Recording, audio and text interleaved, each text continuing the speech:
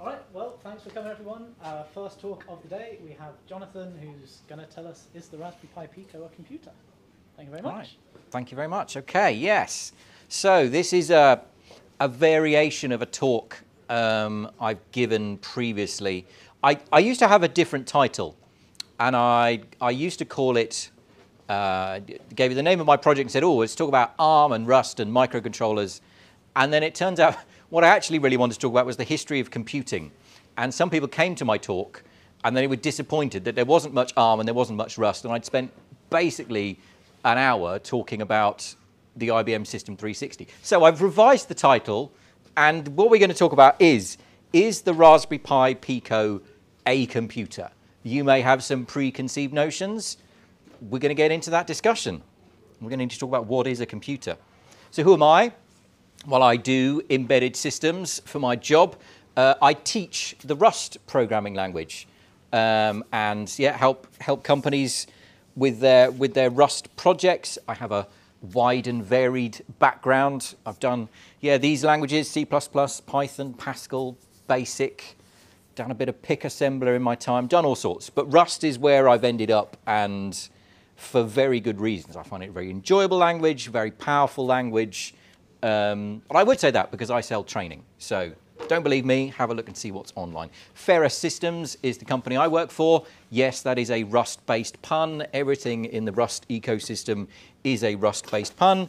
You can find all of my source code on GitHub, and I used to have a Twitter link, but since the whole thing with Twitter, I'm now on Mastodon. So you can find me on Mastodon there. So here is our question.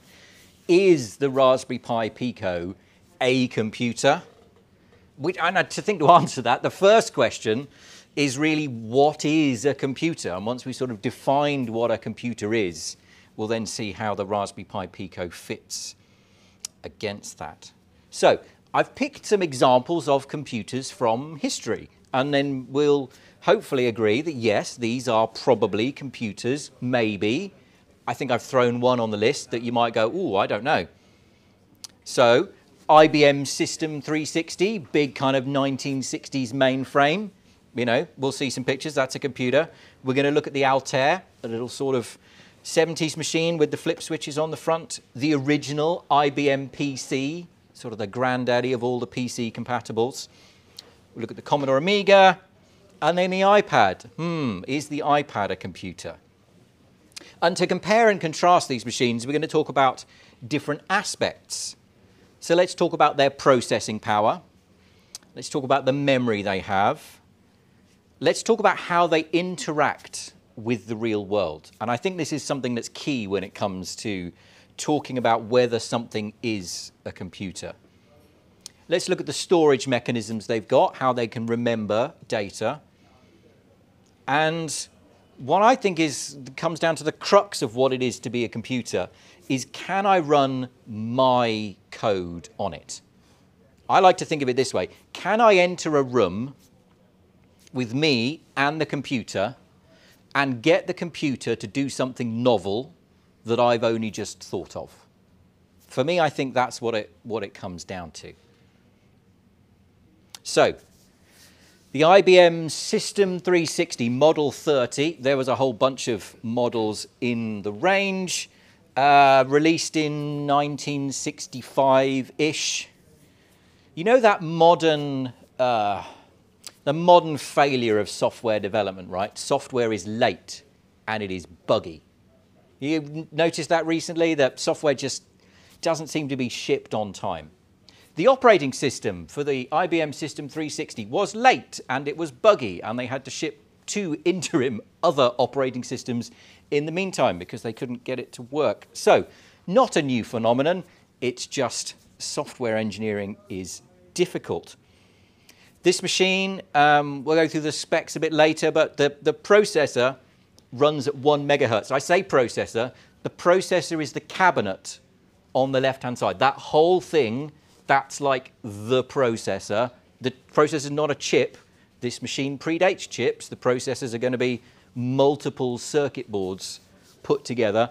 We have some disk drives on the right. We have some magnetic tape on the left. And then in the front, we have a teletype. And I think that's a key feature. I think these disk drives are about 5 megabytes each, which in 1965 is pretty good going. But given the machine cost, you know, probably $150,000 in its base specification in 1965 money, yeah, it should be pretty good. Let's move on and look at the Altair. Anyone ever used an Altair before? So yeah, pretty nice machine. We're talking 1975, and this was one of the first examples of a computer you could build yourself. In terms of input and output, well, the machine doesn't have like a ROM. You know, you turn a computer on and it does something before it loads the rest of the stuff from disk. This machine doesn't have one.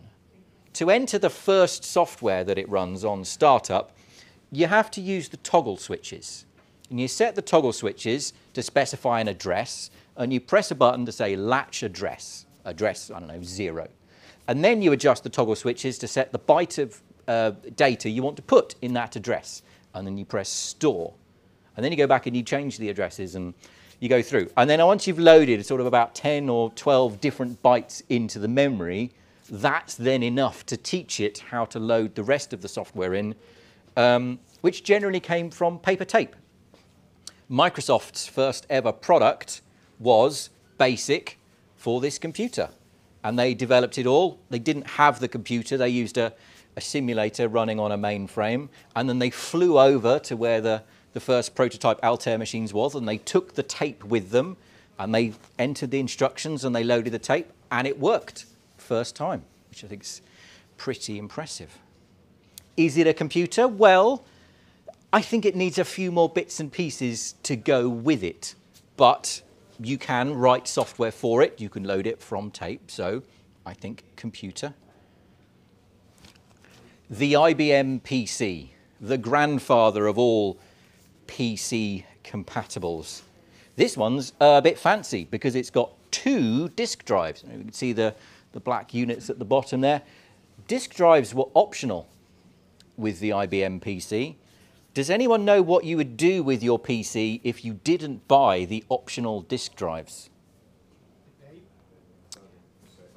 Well, you could type in your program, yeah, but how would you save it? What would you do if you'd bought yourself a Sinclair ZX81 or a Commodore VIC-20 from about the same kind of time? I've typed it wrong.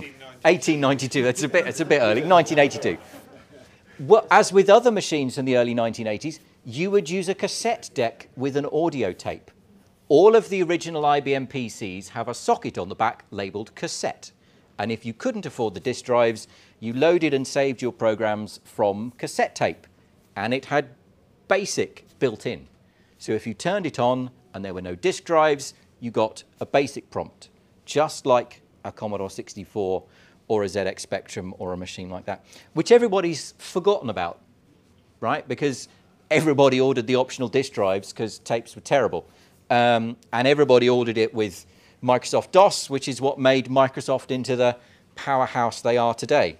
There's lots of apocryphal stories you can read online about how Microsoft got the contract to make the operating system for this computer. Many people will say, oh, well, IBM were going to go to digital research because they made CPM, and CPM ran on machines like the Altair.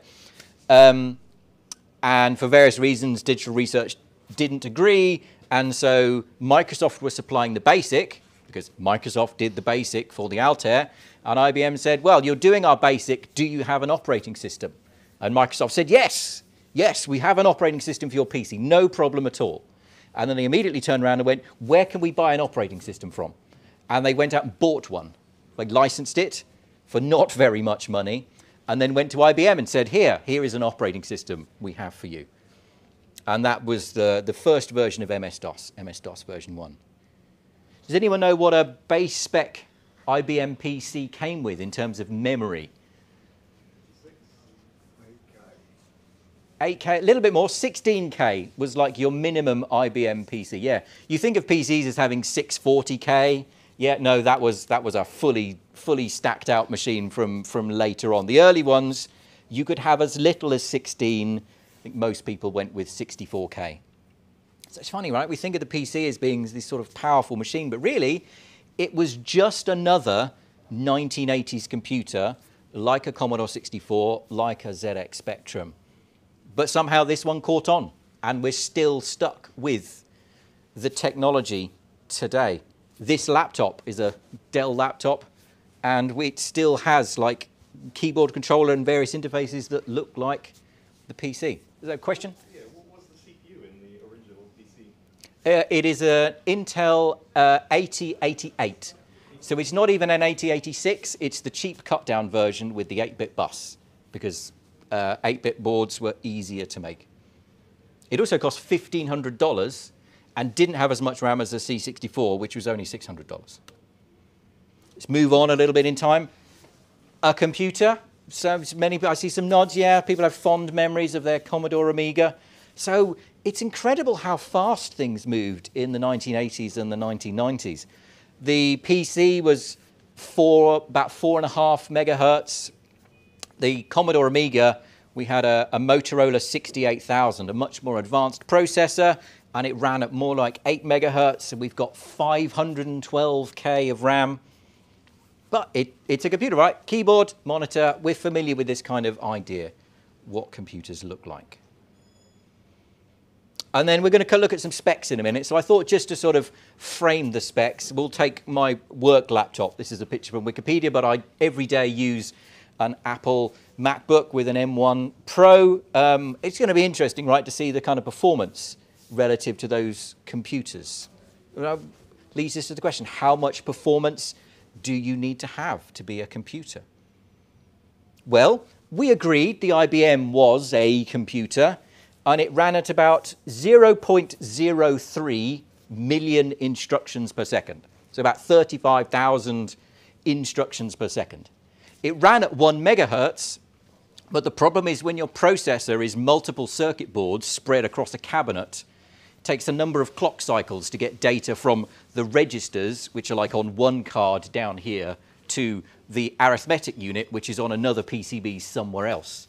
So you think of sort of computers in a cluster and transferring information over a network.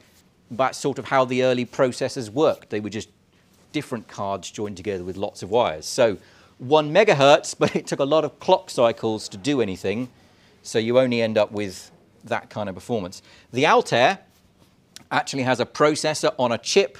It's powered by the Intel 8080, 10 times faster.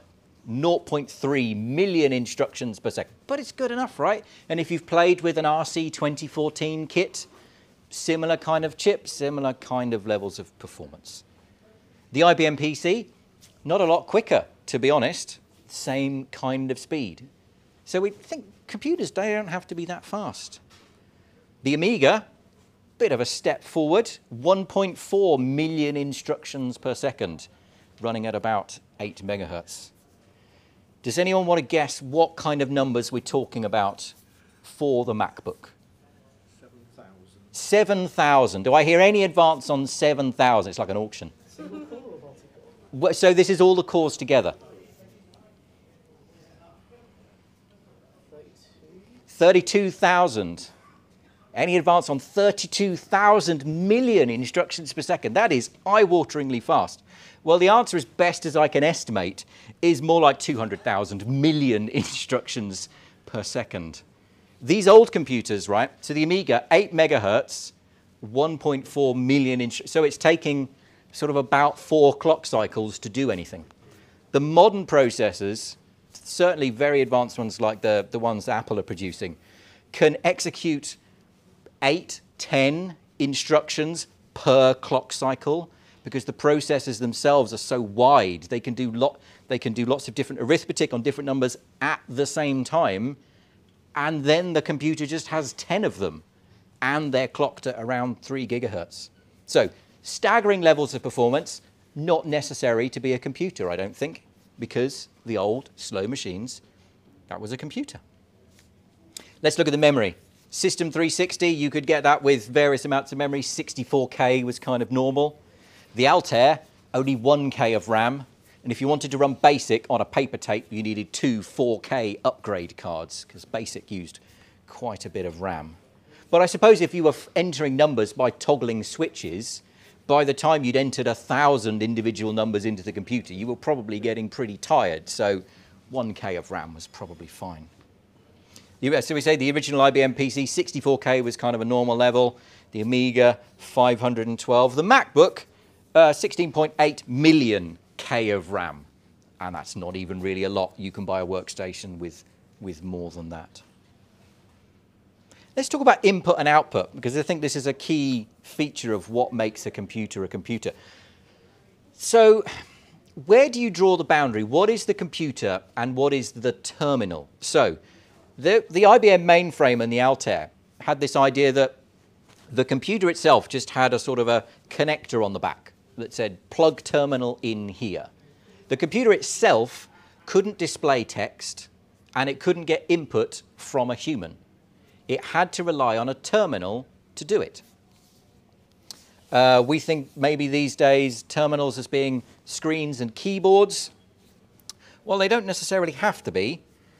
Your terminal can be a printer.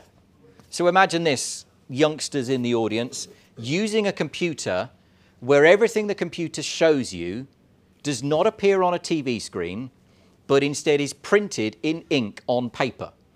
So if you make a mistake, it's tough. It's on the paper. It's done. So you imagine writing a program. It's all on paper. You want to list it again, more sheets of paper. Here is an example of someone playing the game Wordle on an ASR 33 teletype. But it works, right? You can run what you consider to be a computer program through this kind of interface. A program does not have to be something you see on a screen. It can be, words written out on paper. And so I think when we say these computers have serial interfaces, really we have to bring the terminal along with it, whether it's a teletype that prints onto paper or whether it's one of those fancy video display terminals that used a TV screen and put the words on the TV screen. Because that's, I think, what you need. If you go into the room and get the computer to do something novel, you need the human interface with it. Otherwise, it would be more like an embedded system, right? The little microcontroller in your coffee machine, probably not a computer, because if I go into a room with the coffee machine, I can't get the coffee machine to do something novel. It doesn't have a little keyboard. I can't give it new instructions for making different coffee. It has a job to do, and it does it. Probably running Android. Yeah, and it has a lot of overlap with computers. So these embedded systems often use computing technology in them, but the fact that they are limited in what they are able to do, and they don't have this mechanism for human input, I think is what stops them from being a computer. So the IBM PC and the Amiga 500, they went away from the idea of teletype terminals or visual display terminals, and it's all integrated. We saw with the Amiga, it has a keyboard, and you plug it into your TV. Still a computer, but now it's all sort of integrated in the box. And that's what's with us today. MacBook, you get a screen, you get a keyboard. Let's talk about storage. What kind of storage do we need to be a computer? Well, I guess you just need some mechanism of taking the numbers that are in memory and putting them somewhere so you can get them back later. System 360 was using magnetic tapes. So I think it's probably 1/8 of an inch or 1/4 of an inch tape on big reels. And then there's a little read-write head, and the computer can spin the tapes around to scan through. But that worked, right? You could save data to tape, and you could load data back in again. I think half-inch tapes they were using though. Yeah, half-inch tapes, yes. That makes sense. 8-track half-inch. And on a modern computer, if anyone used a Raspberry Pi, you've used Linux. You've used the tar command, right? You download tar balls from the internet, and we say tar, and we unpack them, and you can make new tar balls and send them to people. Does anyone know what tar stands for? Tape archive. That is the format that was used on a Unix machine to write to actual magnetic tape.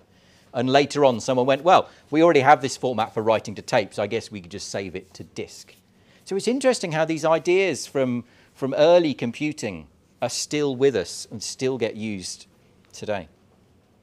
So the System 360 was on magnetic tape. The Altair, as we said, loaded programs from paper tape. Much harder to write software onto paper tape. You need a puncher. You need a machine that can actually punch the holes in the tape. You could also plug disk drives in, probably an 8-inch disk drive. The PC, if you got the optional upgrade, came with 5¼ inch discs. The Amiga 500 was on 3.5-inch discs. So we're storing 720K of data. That's if 512K of memory in the computer, and you could store slightly more than that on the disk. My MacBook, we said 16 gigabytes of RAM, and then the storage is, I think, 100 times the RAM. I can't remember how much storage. It's about 1,000 gigabytes, I think I have in a MacBook. But these days we don't use disks. We use what's called flash memory. It's a special kind of memory that can remember its contents after it's been powered off. So we used to have to use these. 8-inch disk on the left, that is a floppy disk. The one in the middle is a mini floppy. That is the small one because it's smaller than the 8-inch one. So that's your mini floppy. And then your micro floppy is on the right-hand side. Memorialized for reasons no one really remembers as the save icon in all kinds of Windows programs. Yeah, it's funny how these things stick with us. And they were rigid, not floppy. Yes, and they're not even floppy, right? They're solid, hard plastic. Not shown the 3-inch that I use in my Amstrad. Quick quiz question for people. How much data can you store on a 3.5-inch high-density disk? 1.44 is absolutely the wrong answer. 2.8. No, it's double 720 because the standard format versions were 720 and these are double. And 2 times 720 is 1,440. But it's binary kilobytes. We were measuring in 512-byte blocks. So it is 1,440 K, where K is the binary K. You can't divide that by 1,000, just put a full stop in. That's not how binary numbers work. Someone at some advertising companies at some point, when I'm not writing 1440 in the advert, that's too long, I'll just put a decimal point in. And everybody's stuck with it. But it's wrong. If you divide it by 1,024, you get about 1.39. I guess it's just not as catchy. It's funny how these things stick with us and how some of us are of a disposition that we continue to be angry about them 30 years after the fact. I see YouTubers, and I'm straight in the comments. I'm like, it's not. I mean, you can call it a 1.44 if you want. It just isn't. Questions, can I run my code on these computers? Yes. I think any one of these computers, given a sufficiently good book, I think I would need a book to help me program a System 360. I would definitely need a book to program the Altair. A PC comes with BASIC, fine, yeah, Amiga, C compiler or whatever. But these computers, I can use them to write my own code. If I go into this hypothetical room with me and the computer and a book, I can run my code.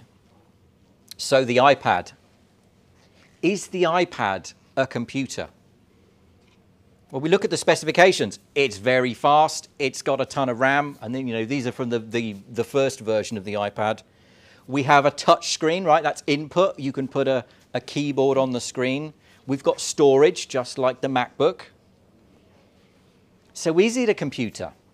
And I think once upon a time, I might have given you this talk and said no, because you can't program an iPad. Apple famously didn't like having programming languages available in the App Store, and they famously still don't like you loading your own software that's not from the App Store. And if I have to write the code on my laptop, upload it to the App Store and have it approved, and then buy it on my iPad and download it, I can't do this within the hypothetical closed room. I have to bring something else with me. However, as part of the research for this, I found that Apple released a product called the Swift Playground. And they now want people to write programs in the Swift programming language to make apps for the iPad and for the iPhone. And you can write the Swift code on your iPad. And you can actually make an app and you can publish it to the App Store all from your iPad. So is the iPad a computer? I think the answer was no when it first came out. And I think Apple have since relented. And I think now I would call the iPad a computer. So we have some sense now, I guess, of what I think a computer is, and you can decide for yourselves what makes a computer. So the other part of our question, is the Raspberry Pi Pico a computer? We've covered the computer. Well, let's talk about what the Raspberry Pi Pico is. And it is just a circuit board with a microcontroller on it. And what do we mean by a microcontroller? Well, it's a chip that basically contains everything that Altair had in it. So that Altair had a bunch of different expansion cards. There was a processor card, a memory card, and an interface card, and there'd be some kind of clock circuitry card. Well, a microcontroller has all of these cards just built in to a single piece of silicon. You sometimes hear the phrase system on chip. That's what I mean. It's a whole computer system on a single chip, which makes them very low cost, very easy to integrate because you can just solder it down and it does everything all inside. I don't have to wire up, you know, the 8-bit interface to my memory and then run the 8 wires over to the ROM, and then I need 16 or 20 address wires. Look at an RC 2014 kit and you'll see the circuit board has lots of wires joining everything together. There are advantages to making those wires inside the chip. So what is the microcontroller we have on the Pico? Well, it is the Raspberry Pi RP2040. It's not the catchiest name, but all right, we'll go with it. And what do you get? Well, you get 2 processor cores. So it's like a dual processor system. I'm old enough to remember the late 90s when a colleague had like a dual processor workstation to do CAD. That was considered like a really fancy, powerful thing. Nowadays, that costs 75 cents. You get 264K of RAM, which is a lot for a microcontroller, and definitely enough to be a computer, right? It's 4 times or 8 times as much as your sort of early PCs came with. It's half what the Amiga came with. So if we made a computer, then it's probably not going to be as fancy as an Amiga, but maybe a bit fancier than an IBM PC, just to kind of ballpark it. The microcontroller itself does not have any flash memory inside it. This was quite a clever design decision, because when you make flash memory out of silicon, the whole art of making a chip is you take a big slice of very specialized sand and then you curse it with magic chemicals and teach it how to do things. The silicon processors you need for flash memory are different for the ones you need to make the processor and the rest. It's a very smart decision. They went, well, we just won't put the flash memory in. You just buy that separately and we'll join those up with some wires. It means if you need more flash memory, buy a different flash chip. Same processor. If you went to somewhere like ST Micro or one of the other many microcontroller manufacturers, they have 5, 6, 8 different parts in the catalog, each with different amounts of flash memory. I think it's fascinating. You look at the ST catalog, and it must be tens of thousands of line items in their catalog. Different microcontrollers with different performance and different amounts of flash. You go to the Raspberry Pi catalog, and they're like, there's one thing in the catalog, and you can either have one of them or 500 of them on a reel. Your choice. Really interesting. So what else do we have in the 2040? We have those serial and parallel interfaces. So if you could get yourself a terminal, you can plug one of those in, and maybe that's what we need to make this into a computer. It also does all of the clock management, so all you need is a small crystal, and then the system will start up. So if we look at the specifications, in terms of MIPS, we're at 120. I reckon that's an estimate. So quite a lot more than the Amiga. Nowhere near my MacBook, which was 200,000, you'll recall. In terms of input and output, well, we have serial interfaces. So I think to make this a computer, we're going to need to add some kind of terminal to give people text they can read and the ability to type. Storage, yes, we can also connect other kinds of disk drives. Can I run my code on it? And I think when you just get a Pico out of the box, you just buy it, you put it there and you look at it, maybe plug the power in. Is it a computer? Well, no, because I need to program it. Out of the box, it just sits there and needs to be plugged in via USB so we can load some code onto it. So I say it's not a computer when you buy it, but I think you can make it a computer. And I think you can make it a computer by adding some hardware and adding some software. The third part of my talk. I have a project. It is called the Neutron project. It came from an earlier project which was called the Monotron. And the Monotron was named because the video it produced was only in one color. So I went with mono, and tron just sounds cool. But it turns out there's already a Korg synthesizer with that name. So that might get slightly awkward. But I don't think there's anything else out there called the Neutron. But this is my project. And it is a family of computers. These are home computers in that sort of 1980s sense. But they use ARM microcontrollers as their central processors. And why do I do this? Well, I love things like the RC 2014. I think it's a great educational experience. It's just kind of hard to buy the chips because they're chips that have their roots in the 1970s, and there's no great need to manufacture them, apart from the small number of hobbyists who want to build 1970s style computers. So I wanted to make a line of computers that use modern chips that you can still buy today. And ARM microcontrollers seem to make sense. Maybe one day we'll have a RISC-V version of this platform. We'll use RISC-V microcontrollers. But for today, I think ARM is where it's at. That's the best availability. Because if one of the chips becomes unavailable, I want people to be able to use another one instead. We've seen the great chip shortage. If you haven't heard, during the pandemic, there was a slight shortage of computers. You may have noticed the Raspberry Pi been out of stock for, I think it was several years, counting now, for various reasons we won't go into. But it's nice to be able to design a platform where people have a choice and then they can swap out the parts as they need. And the software for this family of computers is all written in the Rust programming language. That's what I teach, that's what I do, that's what I enjoy. And when I started, no one had really done anything of this scale in that language. They'd written web browsers, they'd written all manner of network services, but I wanted to sort of push the boundaries of what you can do on Rust with microcontrollers. I wanted to know if it could be done, and the only way to find out was to do it. So I tried, and this is where we've ended up. The software is split into two pieces, like a classic IBM PC, or like the Altair before it. When it ran CPM, you have two parts. You have a BIOS, which talks to the machine and understands the details of the computer it's in. And then you have an operating system. And the operating system is sort of generic. The operating system can be run on a number of different computers, the same operating system, as long as they have a compatible BIOS implementation. I could take my MS-DOS floppy disk, and I could boot my Amstrad, and I could boot my IBM, and I can boot a number of different machines that may have some different hardware, different amounts of memory, and it's the BIOS that hides all those differences.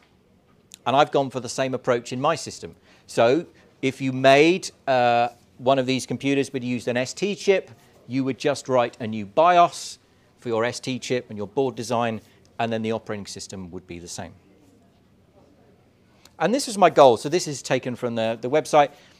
I wanted something you could build out of modern chips, and I wanted to take advantage of modern software development tools like Rust, but I wanted a computer that was reduced to its fundamental elements, right? I wanted it to be small enough that you could understand. The Raspberry Pi is a great computer once the keyboard and screen has been plugged in, but it's a bit too much for one person to understand. And I think that comes from the choice of the processor that's on it. that Broadcom silicon. It's a vastly powerful graphics processor, DSP. If you could get the datasheet would be tens of thousands of pages long because it's just a very big chip. And if you wanted to make your own Raspberry Pi, I guess you can't get the chips. And if you can, what's it got, like 600 tiny balls underneath, and you need to solder that to a PCB? That's beyond, I think, the level of the average hobbyist. I mean, I've seen people try, which is quite interesting. But, so I wanted to make a computer that's much more simple, has fewer features, less performance, but is still enough. It's just enough to be a computer. So off-the-shelf production components. I wanted to make mine fully open source, so all the schematics are online, the PCB designs are online.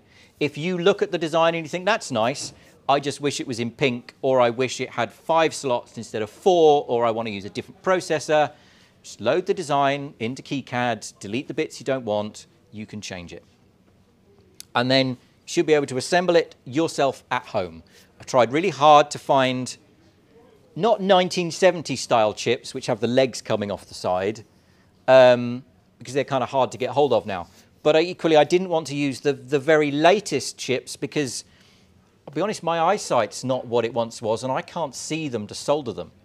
They measure resistors in these various sizes. So an 0805 resistor, I think it's measured probably in thousandths of an inch, but it's kind of, you know, I can pick it up with tweezers, I can see it. 0402 gets sort of half the size. I'm starting to struggle. Modern computers, 0201 or half the size of that even. They just, only a robot can pick those parts up. If you tip those resistors out onto a table, it would just look like fine dust. And really you need a very high precision robot to pick them up and lay them on the circuit board. So nothing too small, nice chunky components so you can build it yourself. And I try and give you all the information you need, so if you choose, you could understand the whole thing top to bottom. From how you get the data sheet for the microcontroller. You can't get the underlying hardware design of the microcontroller. Maybe someone will make an open source microcontroller one day in the future where they publish all of the details, and then you'll be able to go sort of even one level lower. You can have the PCB, you have the designs, you have all the source code for the BIOS and the OS. And for me, it has to be a computer. I have to be able to go up to it and program it. So this was my first version. So after the Monotron, which was sort of this sort of demo prototype, I'm like, no, I'm going to do it properly. And I was using a Texas Instruments board there. The red board is a Texas Instruments TIVA Launchpad. The board, the red board, cost $25. And the processor on it, TI was selling for about $10. And this was what I designed it around. And I have joystick ports on the right-hand side, and I have MIDI ports on the left-hand side. I did some demos. You could plug in a keyboard. And this is, I was happy with this. It was a computer. You can plug in a keyboard and a screen, and it makes video. And then, what was it, 2020, Raspberry Pi come along with that RP2040 and the Pico. So now the board itself is half the price of the chip by itself. I've got 8 times as much RAM, twice the number of processors, and each of them runs twice as fast. It was just a slam dunk. As soon as it came out, I'm like, why would I use these TI boards anymore? It doesn't make any sense. So while I was redesigning, I thought, well, I'm going to make it a bit bigger. So it's now the same size as a PC main board. It's micro ATX sized. I thought, well, I've got all this room. You should probably have some expansion slots, right? Those early machines, they have expansion slots because not everything comes on the board. You want to, you know, add your own cards, add your own functionality. We've got the standard, when did that spec come out? It was 1997, 1999, I think. PC manufacturers decided that the audio sockets on your computer should be a specific color. Blue for line in, green for headphone output, and pink for microphone. And the video connector should be blue. And that's the standard. You still see that today. You can buy those connectors. Turns out AliExpress, you can just go and buy a box of like 100 triple audio jacks in the classic PC colors. You can get keyboard and mouse connectors. KiCad has drawn them in green over on the left-hand side, but that's green for the mouse and purple for the keyboard. Designed a little power supply, a little audio system, an SD card slot, and then the Pico is there in grey. Can you get a coloured STL model for the Pico? If someone knows where I can get a 3D model of the Pico, but it's actually in colour instead of grey, let me know and I'll swap it out in the design. So as I said, keyboard and mouse. I haven't written the mouse support yet. It's a work in progress. We can plug into VGA monitors. So this is a standard that came out in, I want to say 1987, 88. The IBM PS2 introduced the VGA video standard. It's been around a very long time, but it's still possible to get adapters. All right, I bet even that projector up there probably still has a VGA connector on the back of it, and VGA to HDMI is pretty straightforward. So it's a good video standard. It doesn't require an old-fashioned TV. It's nice and high resolution. We can get it onto LCD displays. We use an SD card for storage, 16-bit stereo audio, and then we've got our 4 expansion slots. So, is it a computer? Well, it's a work in progress. Right, there's a roadmap to being a computer. Because what it can do at the moment, we can read from a keyboard, and we can draw text on the screen. So like that terminal thing, done. That's a well-solved problem. Got that. It can go beep, which is, you know, haven't written the stereo audio stuff yet, but there's a PC speaker. And, well, technically it doesn't go beep. It tells the other microcontroller to go beep. There's another processor on the board that handles the reset, the power up. And I'd run out of pins on the Pico. I was using so many pins to do the video and the stereo audio, there was nothing left for the little PC speaker. So that got routed off to the second chip. And technically, you can load applications. And I'll see if I can dig some pictures out later. I have posted some pictures of me loading the first application on a Neotron Pico.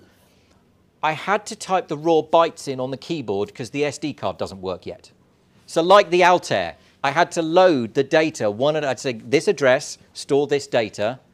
But I only had to type in like, you know, I think it was like 3 lines of text. And it's fine. And it ran and it printed hello world. So it is technically a computer. And as soon as the disk is fixed, I think we're going to have a better time. Because we need more. There's more to do. So the SD card support, we need to be able to load applications from the SD card. And then we need a programming language. Again, it's not a computer unless you can program it. So answers on a postcard. What should my computer do? Should it boot to BASIC, like a Commodore or a BBC machine? Or should BASIC be an optional thing you can load? Should it be like a PC, where it boots to some kind of operating system prompt, and then you can choose whether you want BASIC or C, or, you know, we could maybe have Python on there. That's been shown to fit. And it's a question I've struggled with, and I'm not sure I've got a good answer yet. Should it boot to BASIC, like a Commodore, or should it boot to an operating system prompt, like a sort of a more modern PC, and then you can choose BASIC? I don't know. Come and see me later if you have opinions on this. I want to get the audio support working. I've tested it with CircuitPython. So I've loaded a Python interpreter onto the board because it was the easiest way to drive the hardware. Somebody's written I2S audio for the RP2040 in Python, so I just loaded it, played a WAV file off the SD card. So the hardware's been tested. We just need more support in the operating system. And then expansion cards. I've made one. Turns out the chip I put on it is now pretty much unavailable. Silicon shortage for you. I should have used an RP2040. Maybe that'll be an option in the future. So we're pretty much at the end. Got a few minutes for questions.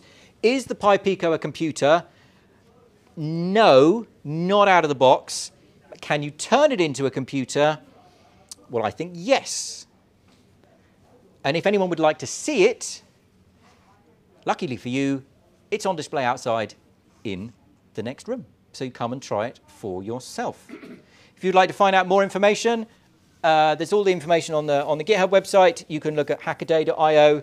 If you search on YouTube for Bill Hurd, he was an engineer at Commodore. He designed the Commodore 128 and the Commodore Plus 4, amongst other things.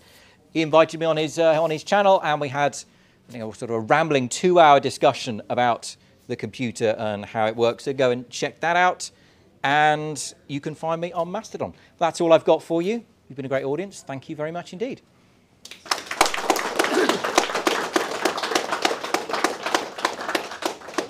So we have another 15 minutes in this slot, and then there's a break, and then there'll be more talks and workshops. So if anyone has any questions, you can take them. A question.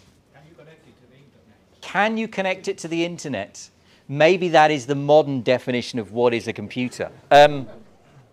Out of the box, no, because I used a Pico. You could plug in a Pico W, and then you would have Wi-Fi. You would just have to write code in the operating system to understand what Wi-Fi is and how to connect to the Wi-Fi. If you want a sense of how complicated that job is, RISC OS still can't do it. So, you know, RISC OS has been working on Wi-Fi support for some time. It's non-trivial. It can be done. You could also get, you can get an Ethernet chip from WizNet. It has an SPI interface, so you could put one on a card, and that would go in the expansion bus. And then you just send messages to it to say, hey, send an Ethernet packet, receive an Ethernet packet, and I think that's probably where I'd go first. So, not yet, perfectly possible. And yes, then in a modern sense, I guess that would feel more like a computer. Good question. Yes? You maybe just gave us a clue, but I was going to ask how the expansion cards work. Are you using an existing standard? Could you make your own? Yeah, so, I mean, there isn't an existing standard for how to plug cards into a microcontroller that's pretending to be a computer. There are some sort of microcontroller standards for expanding things. So, as you see, Spark, Fun, various people have come up with different standards. There's the click bus, there's that microbit, and there's that one that's an I2C bus. But they're all kind of designed for people building robots and mechanical stuff. And it's sort of connectors you plug in. And I wanted something old-fashioned. So I wanted card edge, cards go into a slot. So it's a card edge connector. You get an SPI bus with a unique chip select for every slot. You get a unique interrupt line for every slot. And for plug and play, there's an I2C bus, and you put a little EEPROM on your card. And the computer can read the EEPROM separately in every slot. And then the idea is you put some information on the EEPROM, and it will tell the computer what you've just plugged in. So I plugged in an Ethernet adapter. Maybe we'll be like USB, right? Maybe we'll have vendor IDs and product IDs, you know, for all 6 computers that ever exist. If you want to make an expansion card, I can give you an ID. You can put it in the EEPROM, and then so that's how that system is designed to work. Programming Scratch on an iPad counts as programming. It's programming, yeah, I mean, yes, because you can invent some novel algorithm, and you can get the computer to do input and output. So, was that available early on? Did that not fall foul of Apple's sort of, you can't program on an iPad? Yeah, it's certainly later, but Yeah. I think it's an ideal interface for programming on an Yeah. iPad. Drag and drop. Yeah, Scratch is definitely a programming language, so absolutely. Yeah, you can make, yeah, do sound, you can do graphics, you can interface, so yeah, Scratch is definitely a programming language. So if you can do that, I think it's a computer. Yes? Two questions related. You said you're able to load application programs from the storage. What format does the application software take? Is it just binaries, or are you using some other language? So the question for the tape is, what format is the software stored on the memory card for loading? The previous versions of this machine, I've used a very simple format where it's basically just like a binary, like you would put in a microcontroller, but I put an extra couple of bytes at the beginning of the binary to say where the start function is. So it would just load it into memory, read the first 4 bytes and go, oh, there's the start function, and it would jump to it. Since then, I have read some fascinating articles on how the ELF file format works, which is what Linux uses. So when you have a program on disk on a Raspberry Pi and you load it, that file is in the executable and linking format, ELF. And there's a bunch of information in there that says load these sections to these pieces of memory. You need to join them together with other programs on your system in this fashion, and here is the start function. And yeah, maybe I'm going to write an ELF loader, so you can just compile your programs as ELF, which is what comes out of your compiler naturally, drop those straight on the card and load them. That's a bit more work, but but I think it's a bit more useful, and you don't have to sort of do a conversion to turn them from sort of the standard format into my special format. If you have suggestions on what the file extension should be, let me know. On Windows, it's .exe, and on Linux, they don't have a file extension. What should Neutron binaries be? Should it be .neo, .nex? I don't know. Answers on a postcard. And the second question. The second part, does Rust have an interpreter mode? Does Rust have an interpreter mode? No. Rust is a systems programming language that is designed to be compiled down to machine code to run on your microcontrollers or like the lowest level of your computer. People have built interpreters in Rust, but the Rust language does not lend itself to being typed on an interpreter like Python does. So, yeah, in terms of programming languages on there, it would be nice if there was something a bit like Python, but it was a bit more like BASIC. I have some ideas. Maybe there's something there. Okay. What do you have access to the features of the Pico in this computer? Like, can I use PIO or? Okay, so yeah, can you use the various features of the chip? You can, and there's no memory protection. So if you run an application, you have full access to the hardware. You can just stop the operating system, delete it from RAM, whatever you want. You can take full control. However, to do so would be non-portable. This was the plague of the IBM PC compatible, right? People wrote games and they wanted performance, and they could ask MS-DOS to ask the BIOS to put something on the screen, but it was really slow. So they didn't. They went, well, I know what IBM PCs look like. The video memory lives here. I'm going straight into the video memory. They bypassed the operating system and they bypassed the BIOS, which is fine for a game on that computer. But when someone else wanted to make a PC compatible, running DOS was no longer enough. You had to have exactly the same BIOS interface, and you had to put your video memory at exactly the same place. There are some computers from history which are DOS compatible rather than PC compatible, because they ran DOS, but the hardware wasn't laid out the same. It's fine for running Word, didn't work for games. So yes, you could access the features. I'm using 2 of the PIO state machines to do the video and a 3rd to use the audio, but sure, you can take the hardware and do whatever you want with it, but you will break compatibility if I ever make a second one. Can I just make a comment about the history aspect of it? Yes. I mean, it's to many people it's ancient history there, but it's not long ago. It's almost exactly 50 years ago that now. I was a student here in Cambridge, and I went to a lecture at the computer lab given by Fred Brooks, who was the guy who was brought in when the OS 360 operating system project was getting late. Right. And he was a good speaker. He came in and stood at the front and he said, not many people can proudly say that they have been in charge of what is generally believed to have been a multi-million-dollar disaster. And that was his starting point. But if you haven't, he wrote a book called The Mythical Man Month, and it's still a classic. Yeah. It's still worth reading now. But he was brought into a project that was running late, and he realised, the thing that other people hadn't, that adding people to a late project makes it later.